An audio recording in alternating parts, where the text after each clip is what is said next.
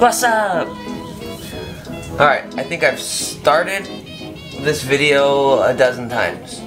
I've been trying to put together the front end of this car and it's been tough.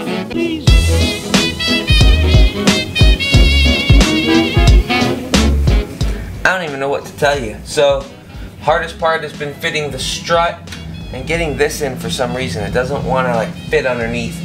So we're going to troubleshoot that today. It's all about solving problems here on the E30. Let's get to it. So, what we're going to do first is put these lollipops on the lower control arms. So that's my left and that's my right.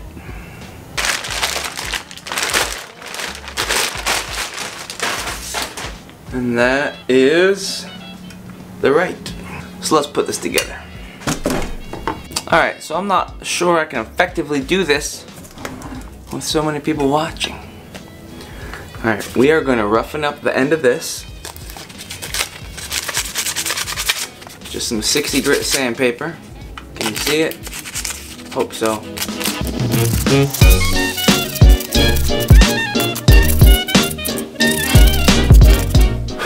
Nothing crazy. And then we got a washer that came with the bushings. Slide that washer onto there. And then we'll put this sucker on. Smooth. That was easy. Now I gotta put a little bit of lubricant on this. Okay, we're not gonna overdo it here. Just a wee bit. Here too on the edge.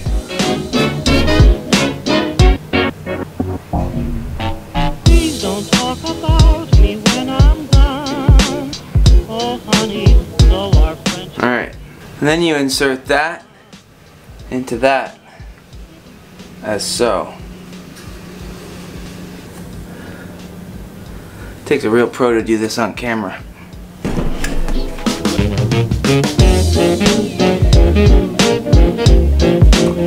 There, I got it. See that?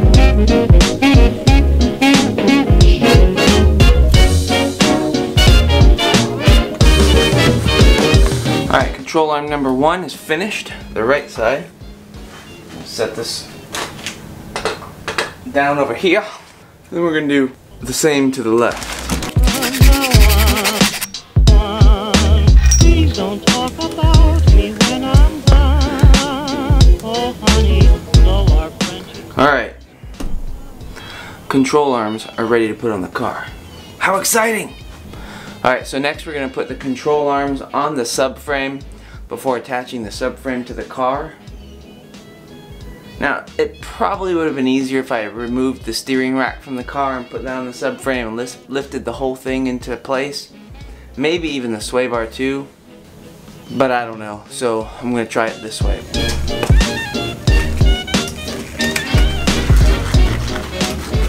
So I spent most of today, actually all of today, 8 to 5, in a courtroom and jury room. Thought I was going to be on a jury for 2 weeks, but I don't. First degree murder. Don't tell anybody.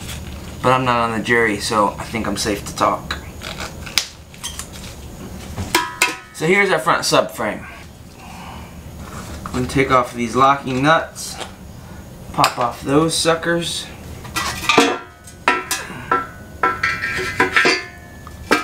We'll slide that on right there. Just going to hand tighten it for the moment.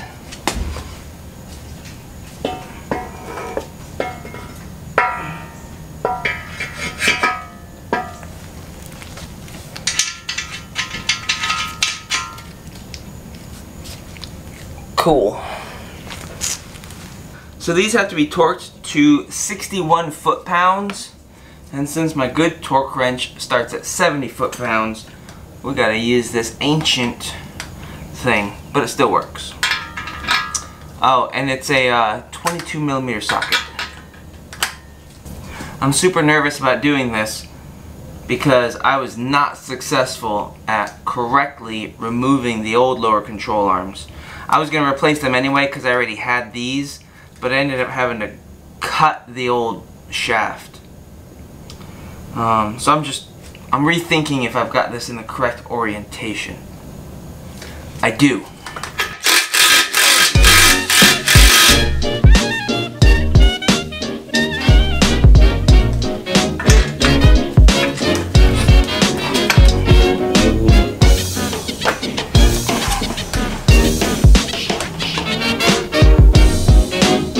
Ah, 61.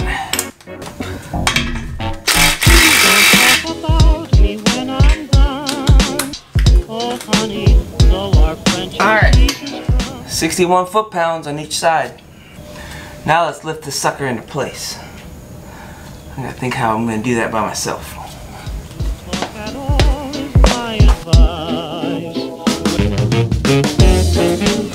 Alright, so look. I got the subframe installed. Lower control arms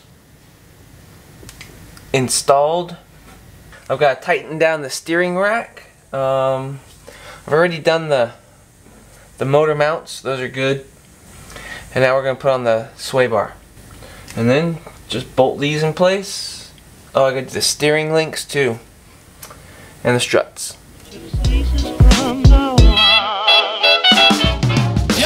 Okay, so this seems to be the toughest part for me. I got hung up on it last night and had to troubleshoot it on the other side. And now I'm going to show you what I figured out.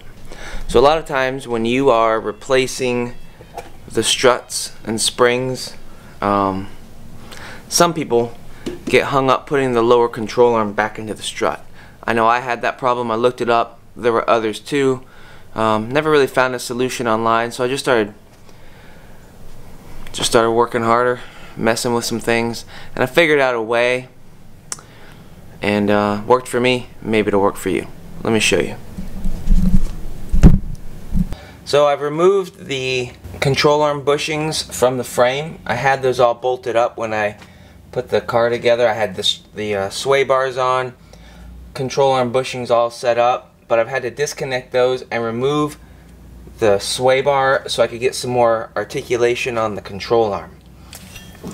So you can see here how the control arm has to drop almost an inch to get this ball joint through the strut assembly. So what I've done is I've removed the sway bar, I removed the control arm bushings or the lollipops, and I've left the nuts at the top loose. So we're going to move the steering link out of the way. We're going to inverse this. Okay, so turn it the wrong way. Make sure you keep track of the right knuckle. Spin that around. Put it in backwards.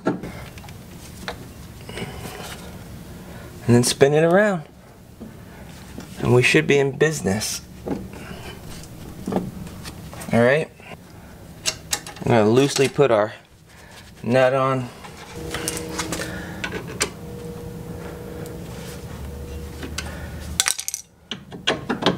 Connect the steering link.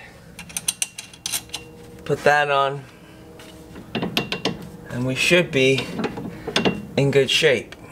So now I'm going to tighten the nuts at the top at the strut tower, and then we're going to go ahead and put on our sway bar, then our control arm bushings or lollipops, torque everything down, and then we'll put bearings on this sucker. So we're close. Let's get to it.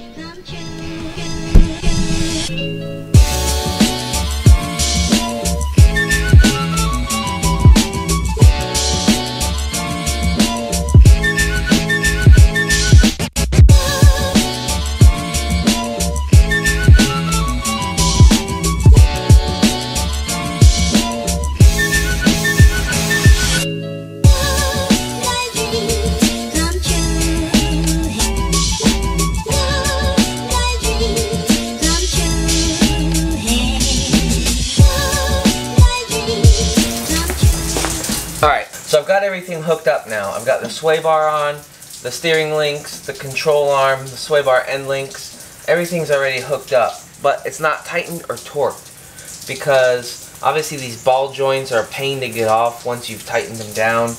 And I still have to put on the control arm bushings, which I've misplaced at the moment. So we're going to do that right now.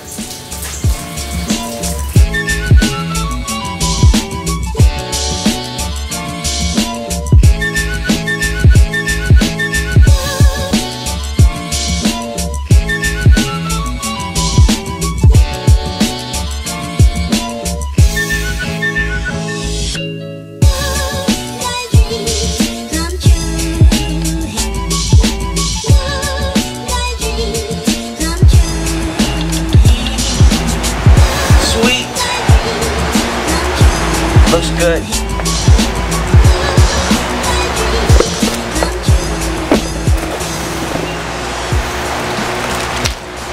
Alright. Now we're going to put on a brand new bearing.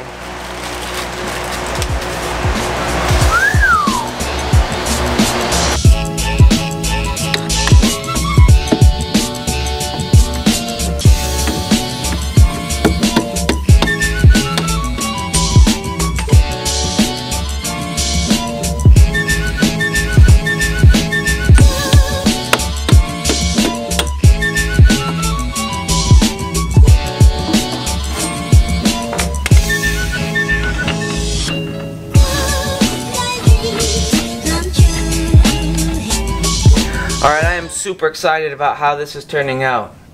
I mean, everything's brand new, looks good, and it's gonna work. No more rust, no more old, decrepit parts. Bearing is nice and smooth, went on without a problem. Yeah, we've got everything hooked up, and I'm excited about it. So, man. The front's gonna be done. It is a milestone day for me. Been waiting for this. Finish the front so I can start the back. And then finally get this thing on the ground and make sure everything works right. Tear it up. Take it to an autocross or something just to put it through some paces. Anyway, that might be all for now, or maybe we'll keep going. Thanks for watching. Please subscribe. We'll see you soon.